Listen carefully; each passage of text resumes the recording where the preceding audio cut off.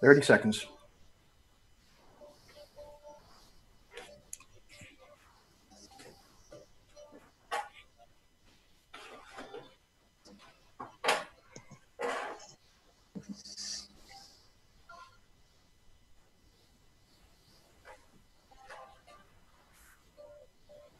Okay, we're coming up on 10 seconds. 10, 9, 8, 7, 6, 5, 4.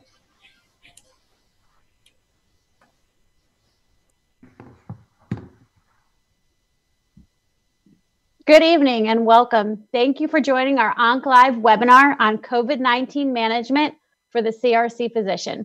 I'm your moderator this evening, Daria Zangari, Scientific Director for OncLive, and I'm very happy to be with all of you tonight. The mission of this webinar is to provide our listeners with a free-form discussion on how you and your colleagues are managing your patients with colorectal cancer during the COVID-19 pandemic. We will cover a list of topics that our faculty will go into greater detail on, sharing insights from the front lines. As you can see from this slide, we will be discussing a variety of topics centered around who is at risk, how we are managing these patients, the incorporation of telehealth visits, how treatment decisions may be impacted, emerging guidelines, and addressing patient concerns. A couple quick housekeeping notes. If you are listening to this webinar, we encourage you to submit any questions you have, and we will try to answer as many of those as we can during the Q&A portion of this webinar. Also, to expand your video player to full screen, click on the icon on the lower right of the player, hit Escape on your keyboard to revert back to the smaller player. We have two distinguished experts joining us for tonight's presentation, and I'll ask each of them to introduce themselves and give their titles and affiliations. So I'll turn it over to Dr. Marshall. Yeah, I guess I'll go first then. So hello, everybody. Good evening or late afternoon, wherever you are. My name is John Marshall. I am a professor at Georgetown University and the director of the Rush Center for the Cure of GI Cancers. Coming to you live from my basement in Arlington, as I'm sure many of you guys have spent time in your homes as well. We have a bunch to cover over the hour, and we really hope to have plenty of time for questions at the end. So we do encourage you to ask questions, and I think Tony and I would be more than happy, even if those are specific cases, we might be able to field and give you some advice on what we might do in a specific setting for a patient. But we do want to kind of try to cover everything from adjuvant to metastatic to palliative, and how, our advice on how to manage colon cancer over the next few months. So I'll shut up and I'll let my good friend and good partner on the other side of the country, where it's still sunshiny, introduce himself. Tony, take it away. Sunny every day in Arizona, no doubt. So in this very interesting time, so glad to be able to join multiple colleagues, of course, online, going through the difficult time we're all going through and trying to understand how to navigate the very new world. So I'm Tony Bikaisab. I'm a professor at Mayo Clinic on the beautiful campus of Arizona. I also lead the GI cancer program across the Mayo Clinic enterprise. And so glad to be here. So thanks, Tony. Let's go on to our next slide. And take it away, Daria, and you're going to go through some of the numbers. All right. So to start us off, I would just like to provide some very quick numbers on the current state of COVID-19. So currently to date, the number of global confirmed COVID-19 cases are over 1.5 million. The United States officially has the most confirmed cases at 454,304 with 16,267 deaths. So with that, nationwide social distancing guidelines are in place until April 30th, and then will be reevaluated. The regulations and the rate at which these guidelines have been enforced are varying by state, with new epicenters emerging daily. So while these guidelines are extremely important to lessen the spread, they're much more difficult to adhere to for patients with serious medical conditions that require urgent attention. Tonight, we are going to focus on how COVID-19 has impacted our patients, specifically those with colorectal cancer. So with that, I would like it to turn towards one of the first topics of discussion, Are the patients with colorectal cancer at a greater risk for COVID-19? We'll have Dr. Marshall go through some of this data, and Dr. Marshall and Dr. Saab will give their insights on this topic. So thanks very much, Daria. I just want to start off with, I saw an amazing graphic today of watching deaths from COVID-19 disease go from a little blip on a curve to now the #1 cause of daily death here in the United States, surpassing cardiovascular disease and cancer. And we're kind of watching in our centers and keeping count of the number of people that are dying every day from this disease, and just crossing our fingers tight as it can be is, how flat is our curve going to be? And, the story begins and reviewed in this slide that you see in front of you in Wuhan, China. Now, we were just talking before we logged on, just reminding ourselves about this pangolin, which is an animal like a dragon-like armadillo-looking thing that lives in Asia. Part of its DNA, or part of a virus that lives in a pangolin, got mixed with a bat virus, and that is essentially what coronavirus that's infecting the world is. And it's a very interesting virus.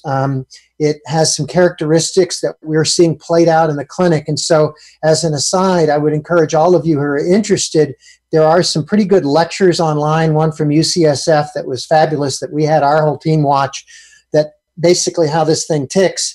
And so it gives us a better sense of what to expect on an individual patient. When are they shedding virus? When are they likely to get infected? This sort of thing. So just as we spent the first couple of years of medical school learning the basics of how we're put together and how these infectious agents work, for example, we kind of need to go back to school to learn that so that we can best apply that knowledge as we are all being asked to do more and more for these patients. But our topic tonight, of course, is the issue of cancer itself.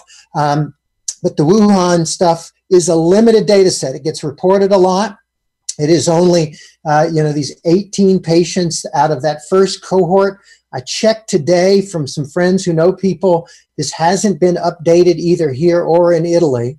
But it did suggest, because a lot of these patients were lung cancer patients, that they had a worse outcome, that their percentages of having the serious infection were higher. If we can have the next slide. We also looked at things like age and other comorbidities. And so that's been part of this wave, is that older people with comorbidities, and our cancer patients also tend to be older and, of course, have comorbidities and maybe also an immune system issues, make them at somewhat increased risk for the being both symptomatic and having serious consequences. What's less clear to me, Tony, I'll kind of get your opinion right away. Do you think that people are more likely, cancer patients are more likely to get infected, or more likely just to get sick from the infection? Yeah, John, this is the $1 million+ question. I think the data is too premature. We're seeing this barrage of data coming our way. In fact, I don't know who's reviewing those, and that they get published so quickly in high impact journals. So, in dire times like ours, stringency is not the rule. We want to learn as much as we can very quickly. You're absolutely right. I think we have to be careful.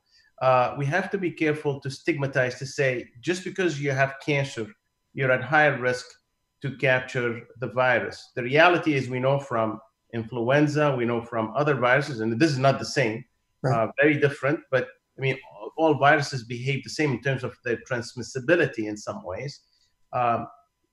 Having cancer does not necessarily mean you're more likely to get it. Now, why is it more likely to get sicker if you have cancer and you're on treatment? One, as you said, John, these patients are older. Patients with cancer tend to be older. So we do see those patients. They may have more comorbidities, whether related to other issues, or if lung cancer, they had, they're smokers, they may have emphysema, they may have heart disease. So we have to be careful about how to interpret this data. And I don't want to make it sound that we should put all our cancer patients, hide them, lock them in a room, and not consider treatment, which I guess we'll get to that later. But one thing is clear, is with our cancer patients, we have to be extra careful with measures that protect them from getting the virus, because they, again, tend to, for many reasons that we tend to understand with other viruses as well, they tend to actually take this worse, and they're at higher risk for mortality. Yeah, we'll get back to that with, I'm sure, examples from both of us. We can have the next slide for everybody. So, you know, in Italy, which is another major hotspot, and of course, we also are now getting some data out of Spain, you know, we're seeing a very high mortality rate, 7% of those they tested dying of their disease and overwhelming their ICUs. And so that shock, if you will, of those events has what's really forced all of us as hospitals and hospital systems to try and do what we can to prepare. There's a nice table in that slide about older individuals and mortality. It certainly does increase. One of those lectures I listened to suggested that older people might have a blunted or a slower immune response. And so it may be that they produce more virus more rapidly and get, therefore, the bad lung infection. But these are all just speculations at this point, because we all can tell stories of 35-year-olds who are perfectly healthy with no comorbidities who are getting this disease and getting quite sick as well. So next slide from that. So they did look at a subset from the Italian patients, again, older. These are almost 80 years old, mean age, other pre-existing conditions, and 20% of the patients had an active cancer. Now, that's not defined. We actually followed up with this investigator earlier today, and no new data is out from this, although they are tracking this very closely to try and learn as we go. I'm sure Mayo Clinic is doing this. We're doing this. We're tracking all of our patients that have been tested positive, whether inpatient or outpatient, and just seeing what happens, because we need to add to this data pool. Tony, I'm betting Mayo's doing exactly the same thing to try and figure this out. Yes, and in addition, you know, to screening symptomatic patients, we're probably going to start screening every inpatient, every patient that undergoes a procedure.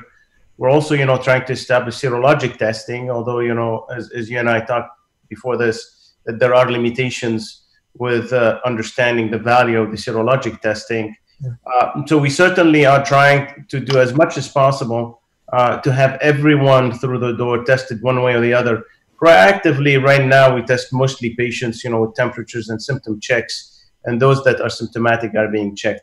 Yeah. That will continue expanding as we because we want to learn more and more about this. We want to learn.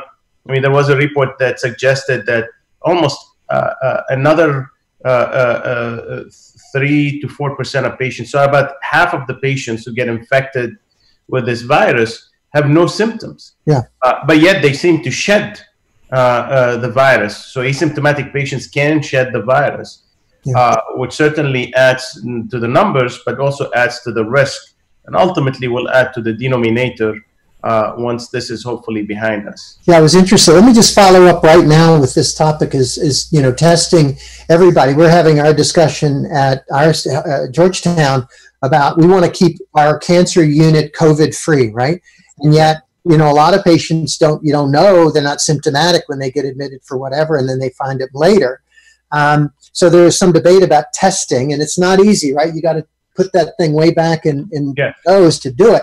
So that even, you know, testing everybody, maybe even staff that go into that unit, you know, should be tested. The surgeons are saying the same thing, is that maybe they could test everybody. Maybe that decreases the amount of PPE we're using, this sort of thing. But then the counter is, you know, is that a false sense of, you know, safety? And that may make us be less careful, you know, when we're going in to see patients. One of my inpatient attendings right now told me that they're almost more afraid of the, you know, the people who are asymptomatic and not being tested than they are the ones that are treating as if they might be positive. What do you guys think about that? No, absolutely. I mean, this is the biggest concern is, you know, if you test positive for exposure, IgG, let's say, and let's even say that you're protected, which we're not sure yet that means you're protected. You know, that makes you feel like a superhero. You go into a patient's room, you know, you become a little bit less careful. And what you're gonna do you will likely be. I mean, and that's natural human instinct. You may end up transmitting the virus, perhaps unintentionally, even back to your family. There's a mixed bag that comes with this. Because again, frankly, although there are all these studies that are being published, I don't think, epidemiologically, we still understand the impact of this virus. It is said somewhere that it's only affecting 3% of the population. Others would say 5%. That means, 95% would remain at risk. And so, this wave that's coming will keep on coming back and coming back and coming back until we understand a little bit more, and then maybe above our pay grade here, but a little bit more about how to control, the spread of this virus more efficiently. But I think the measures that are being undertaken right now by Georgetown, Mayo, and others are to protect as many patients as possible. And the most vulnerable, as you said, are those cancer patients. How do we keep them as much as possible protected, especially those under treatment, protected from exposure to the virus? And I think that's where we want to go. That's why people have logged on. So I think next slide. Let's go ahead and skip this. This is a basic timing of dyspnea at admission and ARDS, so you get a sense of the timeline there. But I think most of us are pretty familiar with that. So let's go on to the next one. And then this is, again, the lung cancer patient. So I'm not going to do this again. Let's go on to colon cancer then. All right. So Tony and I were just talking about whether our patients, our GI cancer, specifically colorectal cancer patients, are at increased risk or not. And I think we both kind of came to the same place. We're not sure about whether they're at increased risk of getting an infection, but we certainly are nervous that if they were to get one, that they might be at higher probability of having a serious complication from it. I've even seen some data, and Tony, what's your opinion on this, is even patients who'd had cancer. So I'm getting a lot of emails from my, follow-up stage 2s and stage 3s about, their risk based on what they've heard. What's your recommendation to that email? I think that the concern that they may be at a higher risk just because they had history of cancer is questionable, unless, again, they're older. So older than 65 is a risk factor because it also correlates with a higher risk of comorbidities. So just having a history of cancer, I don't think by itself is or predisposes you for a higher risk of mortality unless you fit the other boxes. But common sense says if you have a patient with stage 2 colon cancer who is 6 months or a year out, most of the times all these patients come to our clinic, they get a blood check, they get a CT scan, 70-80% chance everything is going to look good. Why expose them to unnecessary risk? And at the same time, why expose patients who may be at high risk, those on chemotherapy or therapy, to someone who's coming in for a visit that may not be needed? These are the patients, and I know we'll talk a little bit more about this, although I don't believe they're necessarily at high risk other than the normal risk of their age and comorbidities. But those are the patients, that I gladly have them now just do their scan, do their labs, and I'm video conferencing with them.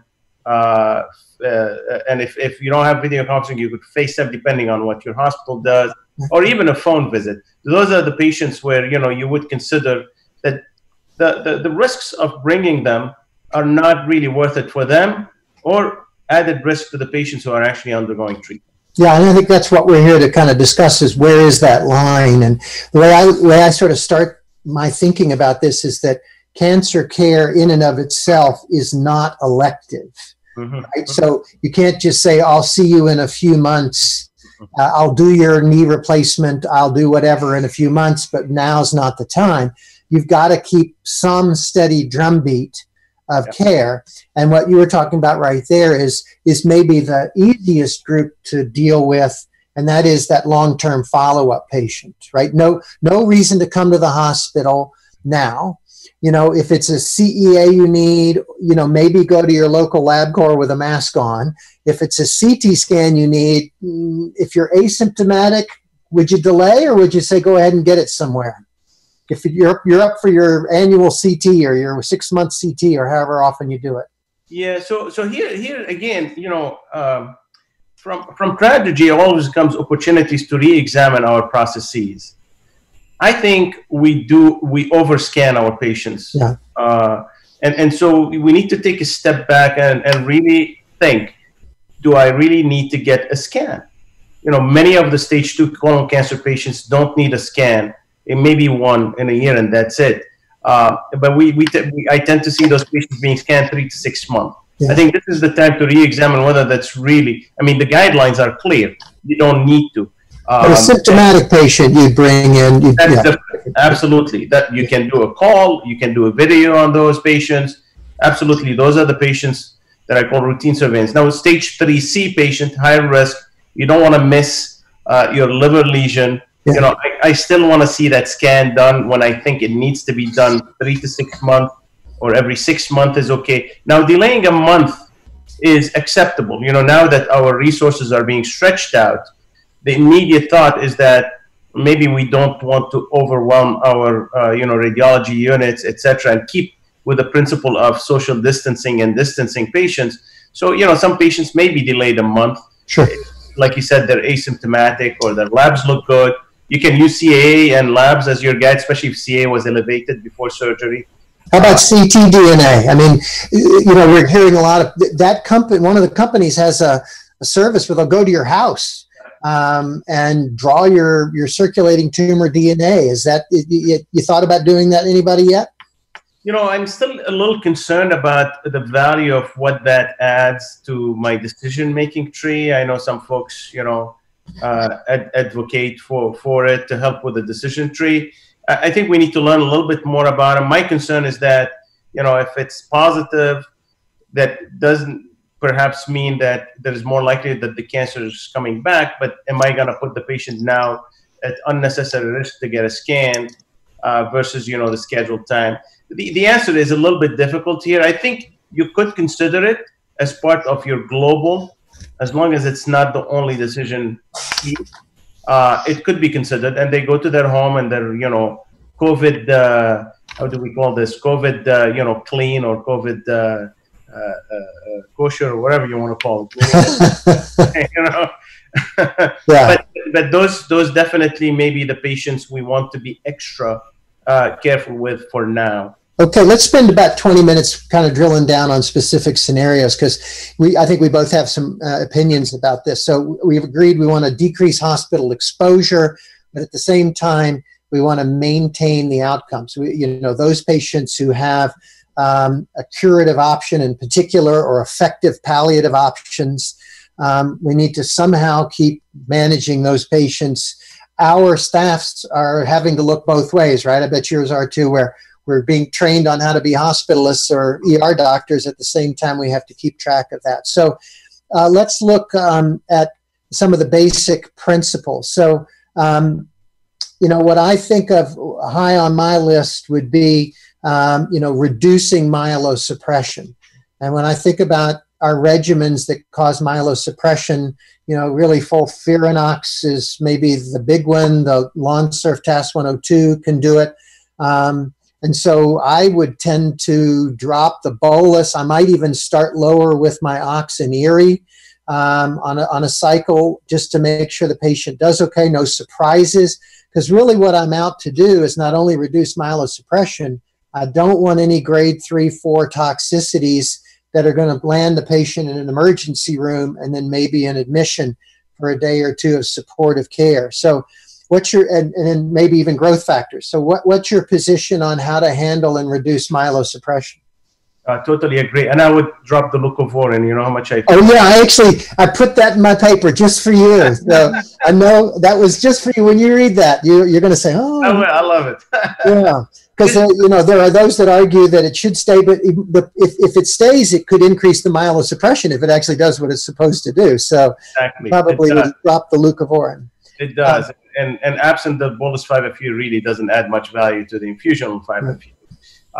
So someone said that will COVID actually be the final nail in the bolus 5-FU coffin, and maybe yes. Maybe it will. You know? Yes, I think I think, again, that's going to be something on the long run. Folks are going to see that the results with the patients with less.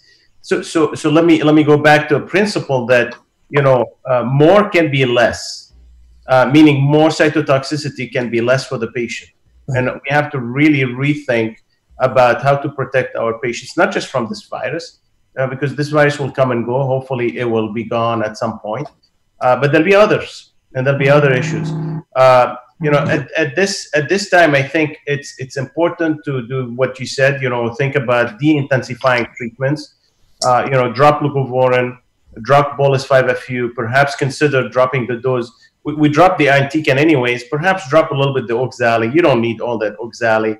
The infusion of 5-FU is safe, and the bevacizumab and growth factor support. Interestingly, there are trials that are looking at GM-CSF antibodies, against COVID. So I think, keeping an immune system that's healthy and strong is going to be key. Plus, I think you hit it right on the nail. Avoiding hospital admissions is going to be, a really important effort for us, because the more likely the patients are going to get to the hospital, the more likely they're going to be exposed to COVID-19 and other viruses and nosocomial bacteria, etc. But specifically now for COVID-19. So avoiding that hospital admission is key for the health of the patients. And so doing all these, we don't want to miss on the opportunity to give our patients the best treatment possible, yet we want to balance this out with the utmost safety. Yeah. When it comes to TAS-102, and that's lower down the line, the neutropenia can be real, is real, not can be real, is real, and febrile neutropenia in few patients. This is where you may consider alternate regimens. I mean, you've used quite a bit of the every other week, right? Yes. What do you see with the every other? Well, week? We do see less myelosuppression, but then you're torn between the data that says that maybe one of our only drugs where dose intensity might matter, and the risk of myelosuppression, and so I would kind of go right to an every other week schedule. I think if I was starting somebody at this point, and we are talking about more and more oral therapies as part of this bridge. Yeah. Whether that's capecitabine, regorafenib, we'll talk about in a minute, or TAS-102, that can bridge people for a month or two and keep them out of our hospitals, and everyone would understand that. So it does become kind of an opportunity to play those cards in the metastatic palliative setting. Yeah, no, I totally think that this brings back, you remember the paper we published in JAMA Oncology that suggested that, de-intensification strategies for patients within 3 months of starting your FOLFOX, FOLFIRI, or FOLFOXIRI, and TRIBE2 was the same. It makes a lot of sense. For these patients, I think you really need to limit exposure to these intense regimens with FOLFOX, FOLFIRI, or FOLFOXIRI, and within 3 months, really tone these patients down to capecitabine, to Xeloda and bevacizumab for maintenance strategies. That keeps them again on a delayed strategy from having to come back get treatment. They have less overall toxicity. They also need to be less much in clinic. Those are the patients that I see only every 8 to 12 weeks now, and I'm very comfortable doing video consults with them. In the meanwhile, they only come to the infusion center, get their Avastin for 10 minutes, and then the rest they're doing capecitabine at home. And I just, see them on video now. They show me their hands. They show me their feet if they wish. Our pharmacists, talk to them closely, so we keep a close eye on them. I think post-COVID-19, that's going to become our standard. We're learning so much now about how we should optimize treatment. Surveillance in stage 4 is another thing that we have to also be careful with these oligometastatic disease. So if you resect the liver and the lung and the patient is doing great, I would follow the same principles that we do for stage 3 disease. Yeah. If you're NED, of course, if you're NED. In terms of follow-up, yeah. So I really I'm just going to reiterate the point of, if you're in frontline therapy and you're in your first few months and things are going pretty well, drop back, go to a capecitabine, maybe Bev, even along those lines. you know, some of our patients, at least around here in Washington, are so dutiful that they set their alarms by when it's time to have their port flushed. If that's the only reason you're coming to clinic, don't come into, okay, you agreeing? I'm seeing a nod. So that our nurses are going to be mad at me, but from my perspective, you can be late for your Mediport flush. Oh, we've seen many patients being late because they forgot a month or two and the sky did not fall. They were still doing fine. So yes. I put a list together of things that if you had a new patient right now, would you start a treatment? And it's only 3 things that I had on that list that I thought you really should start and not delay even a month or 2. And that was if you had a new diagnosis of rectal cancer and you were going to recommend neoadjuvant chemotherapy. I think that patient should be started as soon as you can make those arrangements. Do you agree with that one? Yes. Can I add a little bit to that? Yeah. So because at least in this immediate phase where we're trying to release OR, ventilators, human capacity, for those patients, I will advocate very strongly a total neoadjuvant approach where, frankly, we go with chemo radiation. So we extend the time that patients are going to be on treatment before they have to be surgery because, a lot of our centers are delaying such surgeries. They're making them less, they're releasing a lot of the ventilators for capacity and all this. Yeah. So I agree. We start them and we do a total neoadjuvant approach. Chemotherapy for 3 months, then chemotherapy radiation. That gives us about 6 months before we have to do surgery. Right. So those are the patients that I would try to keep on schedule. I don't know that I would be uber dose intense, but I still might drop a bolus if I was going to give a Folfox but I'm going to not back off too much because that to me is worth the risk of the exposure to the hospital to get that done. So I'm glad you agree. The second one I had was actually high risk adjuvant stage 3. So somebody had their surgery in March. The path report comes back, and you've got 8 positive lymph nodes, T3 disease, regardless of age even. But that's a patient that I'm not. I would say you have about a 4 to 8 week window to initiate that treatment. Is good best practice. But because that's curative therapy, I think I would get something going there, whether I start with a little capecitabine and then add ox later, or start with a dose or 2 of ox and risk it. How would you handle that in a higher risk stage 3 patient? 100%. I mean, we know the data is strongly suggestive of if you wait 1 extra day beyond 8 weeks, you start losing benefit. Yeah. We're talking about a cure. Can't afford that. So we have to do that. The second thing, I totally agree with you. We don't know how much oxaliplatin adds to fluoropyrimidine. We know it adds about a small percent, 4 or 5%. So the key is to have the fluoropyrimidine. So when in doubt, delay the oxaliplatin. When in doubt, skip the oxaliplatin. It's okay. Have that discussion with the patient. If the patient is 70, 75, and I've seen a lot of these patients lately, 80, having Folfox. The oxaliplatin is not going to add diddly squat to the 5-FU or to the capecitabine in an 80-year-old, 75, and questionable above 70. So again, we have to rethink how we do our practice. For those patients, really put a question mark whether they really benefit from oxaliplatin or not. For those who may be younger and you think oxaliplatin is going to add value, as you suggested, you could start capecitabine, go for 2 to 4 weeks to see where the situation with this whole COVID thing, is going to be in the next month or so. And then you can always add oxaliplatin. You've already given them the agent that's going to pull the best benefit for them. And then you can add that little sugar on top if needed. I think we're in good sync there. And then the third place that I said you would go ahead and start is a newly diagnosed first-line metastatic, particularly with, significant disease. I don't mean huge, bulky disease, but I'm increasingly convinced, and this is a different message for me, folks, that induction combination chemotherapy translates into some survival advantage. And so I was really thinking, a 75-year-old with small little lung metastases, no, I'm not doing that. But a traditional metastatic patient, maybe as neoadjuvant for a potential resection, I'm going to start that patient even including intravenous chemotherapy. What's your thought? Yeah, no, absolutely. So this becomes a much more complex issue. Yeah. Is, you know, who is the patient we can delay? As you said, you know, we can, and this brings back the importance of profiling this tissue. If a patient is left-sided, RAS wild type, BRAF wild type, HER2 non-amplified, a microsatellite stable, has a couple of Ditzel here and there, asymptomatic, you can afford to wait. Yep. But if a patient, you know, with peritoneal disease, a little bit of ascites, right-sided tumor, man, I'm not waiting, because in a month I may not see this patient again. Yeah.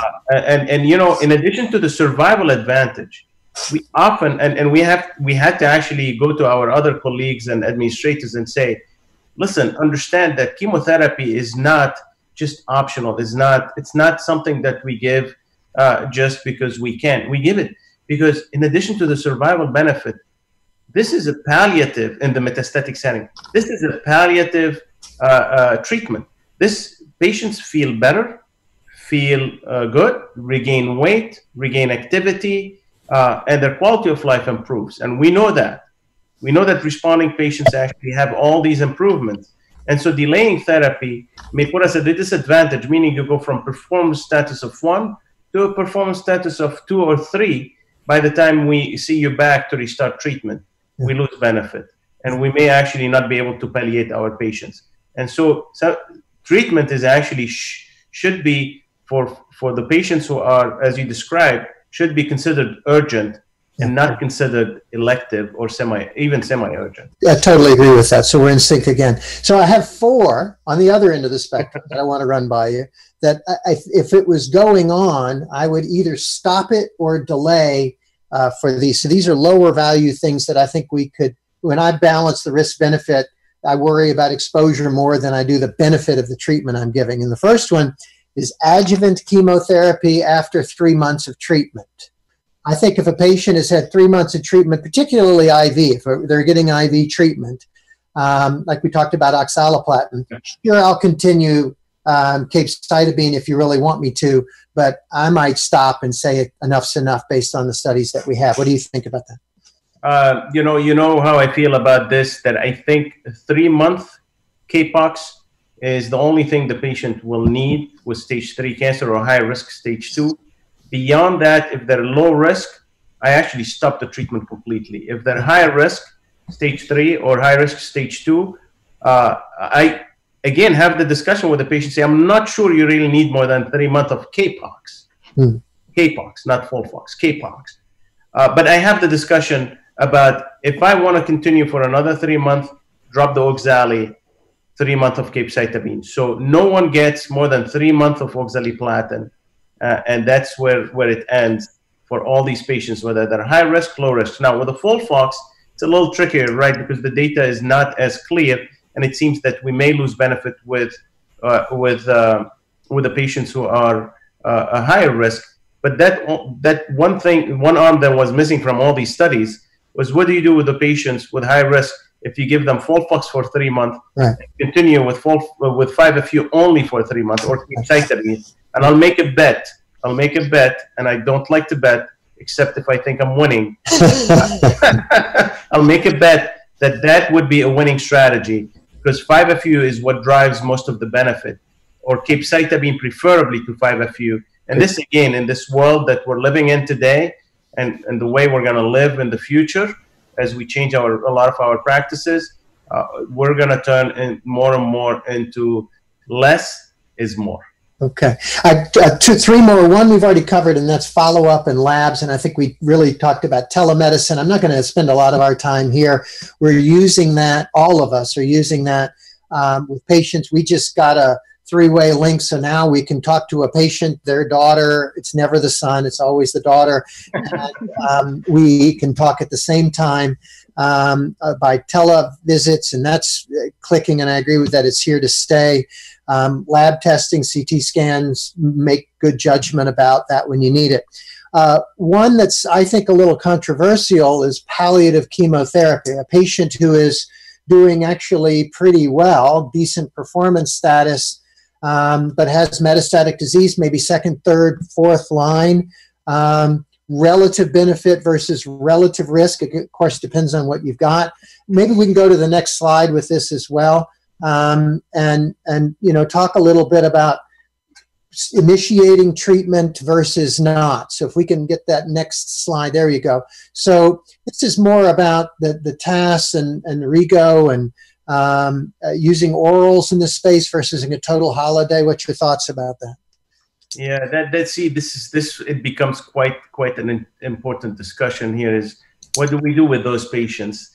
As we know, I mean, with both agents, there are some patients who can pull, another year of life or more, and can see a delay and deterioration of of quality of their quality of life. I mean, we've seen with regorafenib when we did the REDO study, which at this point of time, I think you have no option but to use the REDO strategy, meaning the dose escalation strategy from 80 to 120 to 160 on a weekly basis as tolerated for those patients. And you can do that totally by telehealth if they can go get their labs somewhere, right? You don't have to bring them in. That's perfect for telehealth, right? Absolutely, and that's how we're doing it. I mean, my nurse or my pharmacist or both actually alternate. They call the patients now. I mean, the whole pool of us are doing this individually with patients and alternating. You call them, you check on them.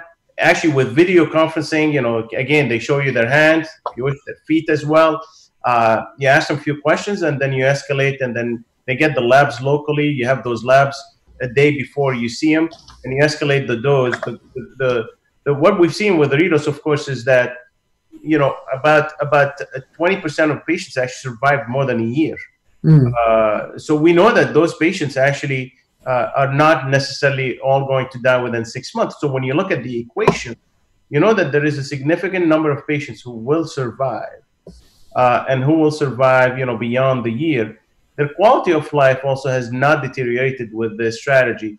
The one advantage, I think, with regorafenib, and a little bit of a concern with TAS 102, is that with regorafenib, you're not going to see the drop in the counts or the febrile neutropenia, as we talked, with chemotherapy that puts patients at high risk, perhaps, to get into the hospital, or even high risk for a more catastrophic infection. So the other thing that with regorafenib that we start thinking more and more about, as this whole discussion around reintroduction of FOLFOX or reintroduction of FOLFIRI or re-challenge, whatever the flavor du jour is in terms of calling it.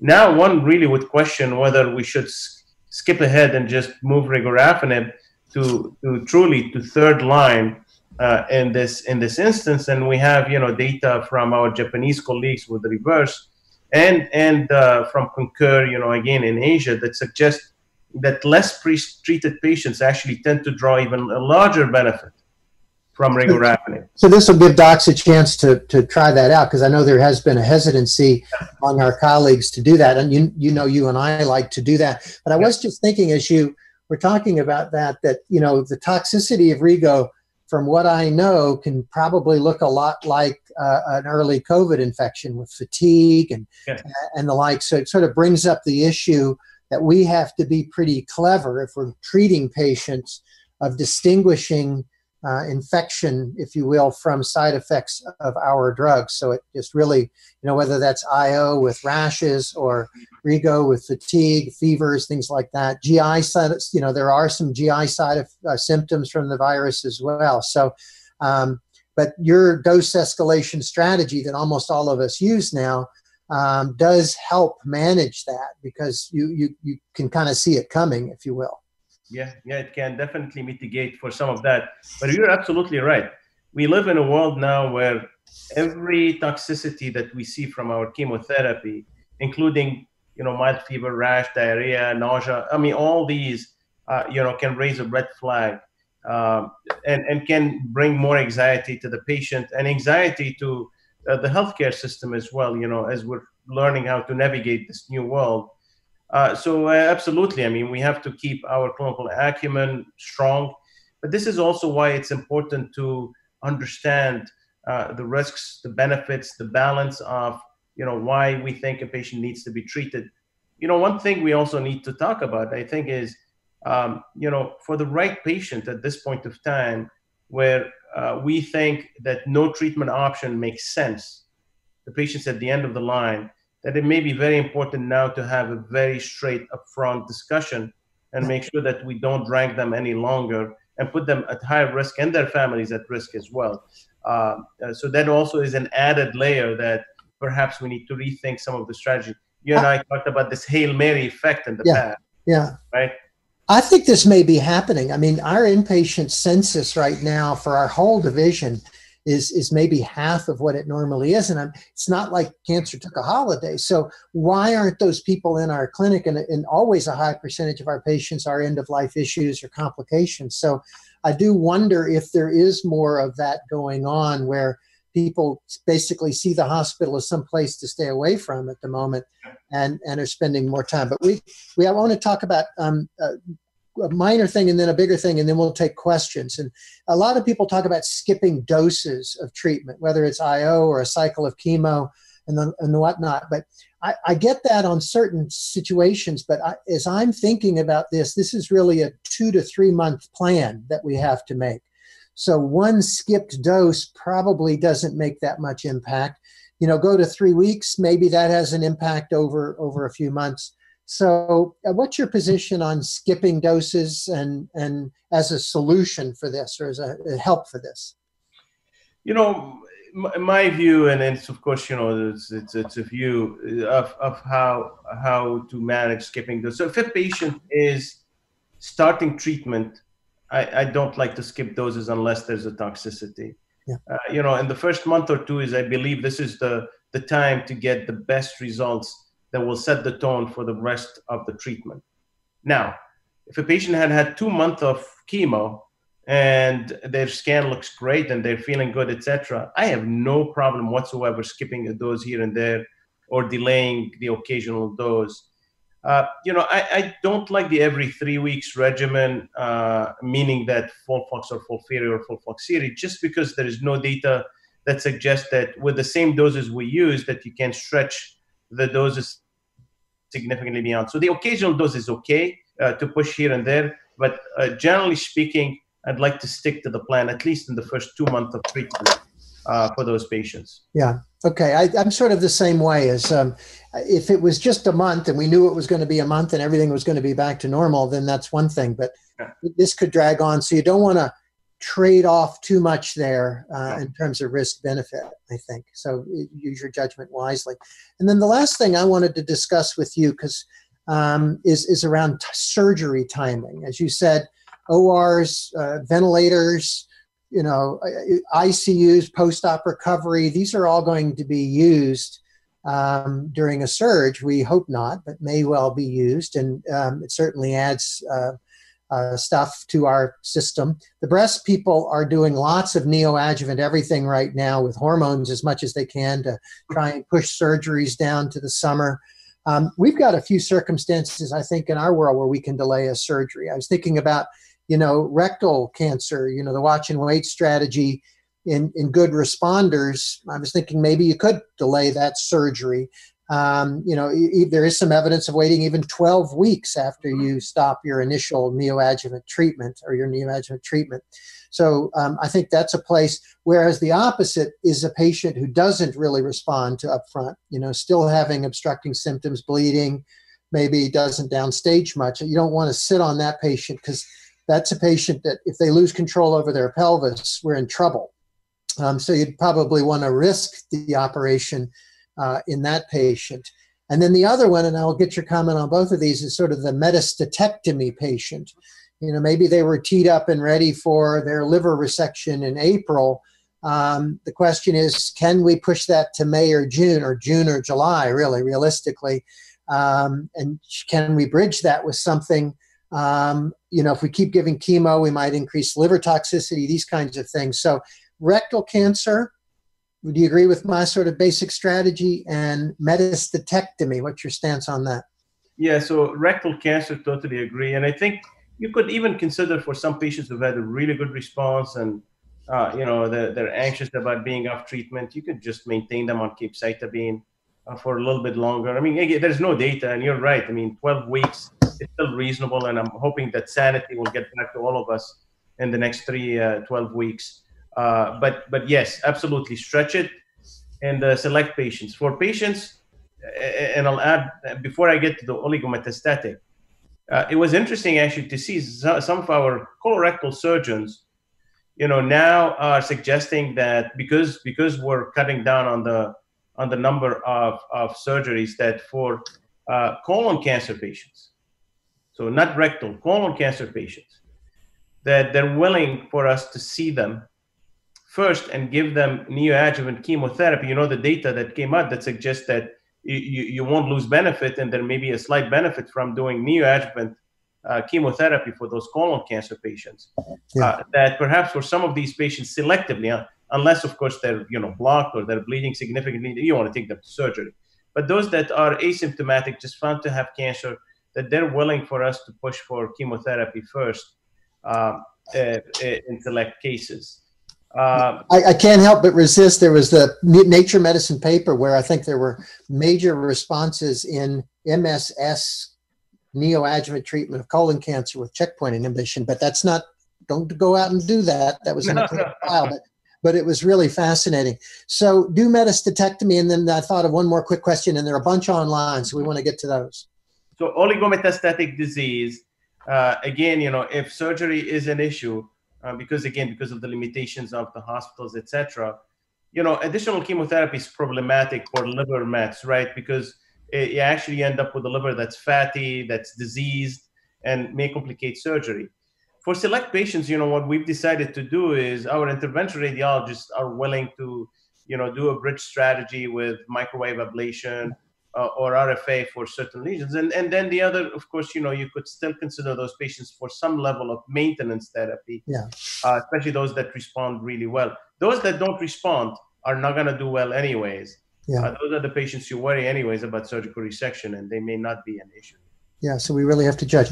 I have never, ever been with a group that gave short course radiation for rectal cancer. And for my last question, I start to wonder about, they have to clean the room every time between all the patients. It's a difference between 30 treatments and 5. Maybe this is a window for us to think about that in rectal cancer, particularly if we're giving chemo first. What do you think? We're doing more and more of this. In fact, we have a internal trial that's doing this specifically. But Washington University published their own data. It looks pretty good. It looks very similar. Very similar to the Scandinavian data.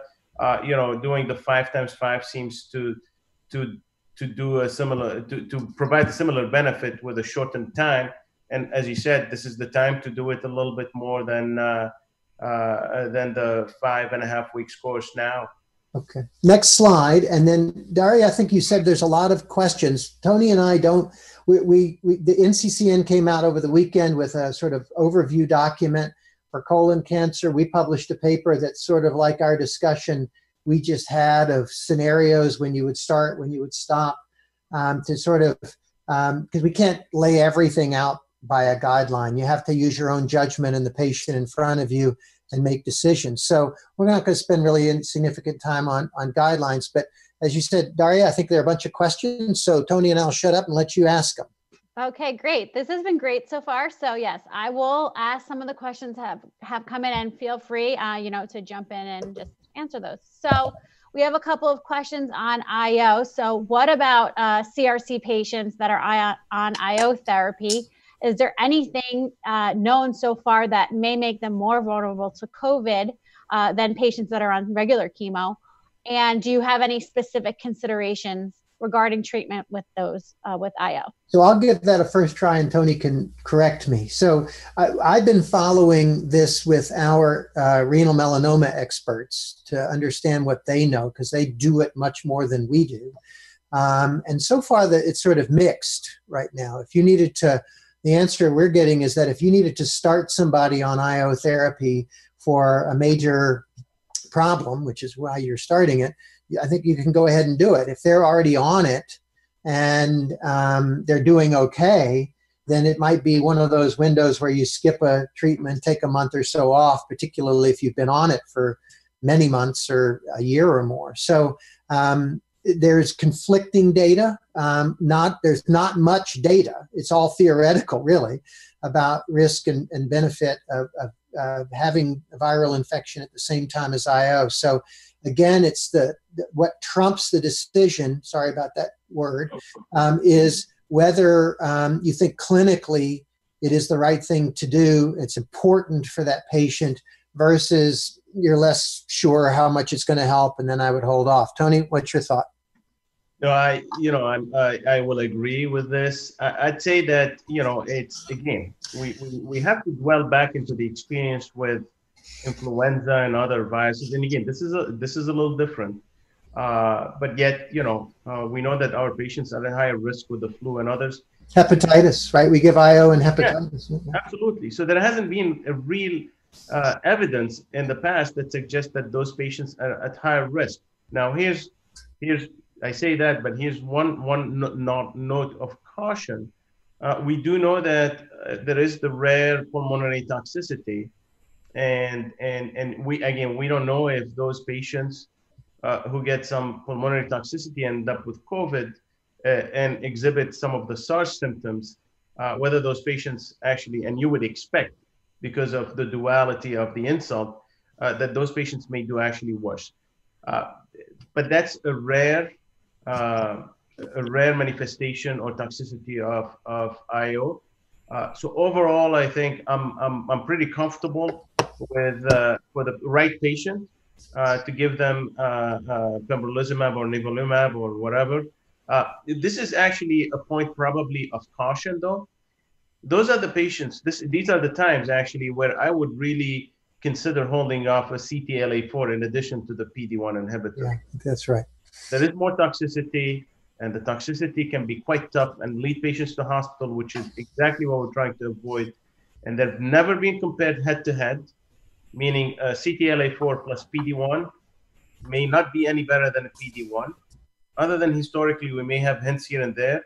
They've never been compared, and most patients don't need both. And so I encourage at this point of time, most folks to consider just the one, so either pembrolizumab or nivolumab, and keep the same cautions for those patients that you would for patients who are on chemotherapy, and that's about it. And I would say if you did use a doublet, to make sure you're using that lower dose version, which seems to be better. Yeah. How about another one? We got time for a couple more. Okay. So you both spoke a lot about, adjusting surgeries and treatments. So many elective procedures are currently being postponed, including screening for colonoscopies. Once these procedures resume, there's a potential that there will be an influx of new cancer diagnosis. So how should oncologists be prepared for this? And should these patients be treated more aggressively, since they may have a likely longer time to develop metastases?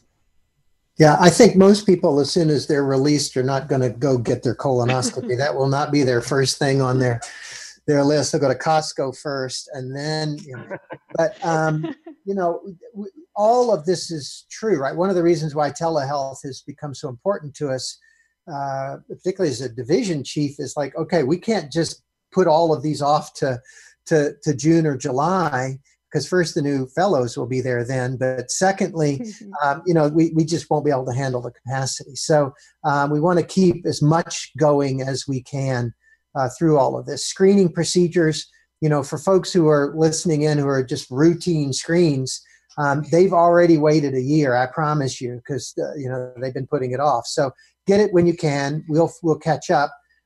There probably will be a little wave of new diagnoses, just as there is after any major holiday, right? You get a new wave in January because people put off their testing in December.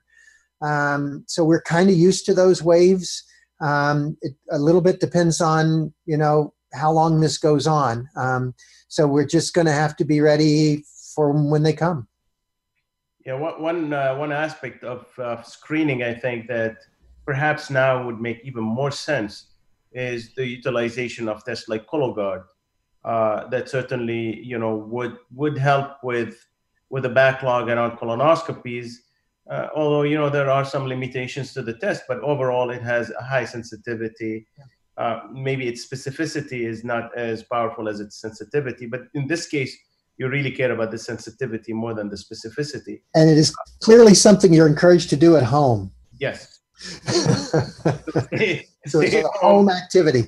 You can't do any more social distancing than that, right? Your own poop on in a tube. All right, maybe time for one more. Then we got to let people go. Great. Yes. So this is kind of, and we can kind of make it a little bit more broad, but with the recent approval of Braftovi and cetuximab for patients with a V600E mutation that typically have such a poor prognosis, would the current climate around COVID-19 delay you from initiating a brand new therapy? So I think we can kind of generalize and say, would this, climate delay you from starting a new therapy, any new therapy? Tony, you start with that one. I'd say this group of patients does incredibly bad that we do not want to miss on the opportunity, understanding that this doublet not only just prolongs survival significantly, may change the biology of the disease, but it also improves the quality of life of the patients. So again, I go back to the palliative effect, not just the life-prolonging effect, but the palliative effect. And this is a group of patients that cannot wait 3 to 4 weeks. They go downhill very quickly. This is one that I would consider in the semi-urgent to urgent category. I mean, so I couldn't agree more. If you got something like this and on a result back, for example, you got your genetic test back, patient with metastatic disease, this would be a regimen you could change to, quite honestly, in a patient that's on IV chemotherapy. So, that's one that would be high on my list for value over risk. Value of the therapy would justify going ahead and initiating that treatment, in my opinion. Okay, great. I did have one more thing, Dr. Marshall. The paper that you mentioned, where is that going to be available? So it was published it's in press officially as of today, or actually yesterday, in the journal Colorectal Cancer. And they have, we literally wrote it over the weekend, and because of its topic, they did a high, quick turnaround. And we did post it online, and so we'll get the link before the actual PDF is produced, which may take another day or two. So the journal and the publishers were very generous about taking an op-ed section, basically, and letting us put out some recommendations or some broad, rules of the game to follow. So I'm sure you and we will send that out, that link. Great. So that appears to be our time for tonight. I want to give you both a huge thank you for joining us out of your busy practices to sit down and convey these pivotal discussion topics with our audience. Thank you to our listeners, and I truly hope you were able to gain valuable insight into how the clinical practice is changing during this pandemic. You will be able to listen back and watch again shortly following this webinar.